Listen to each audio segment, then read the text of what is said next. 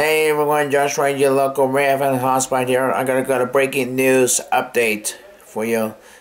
Yesterday, on March 3rd, 2023, on the CSX New River subdivision in the Kanawha County area,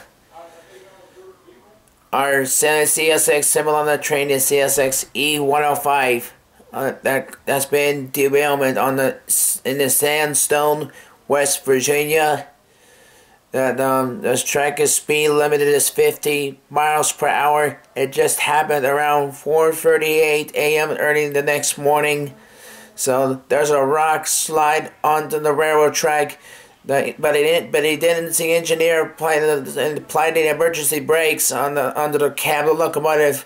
But if it's too late, and suddenly it crashed, and the locomotive spilled no toxic chemicals at all, into the river, spilled everywhere. 105 cars has been derailed as well. So the 3 injuries has been to take them over to the hospital. So please send thoughts and prayers to the friendly local Raven Hotspot, your local Central West Virginia Ravens, and just having total around in the Sandstone, West Virginia, thoughts and prayers. So our Josh Rain has just been keeping latest for the details update.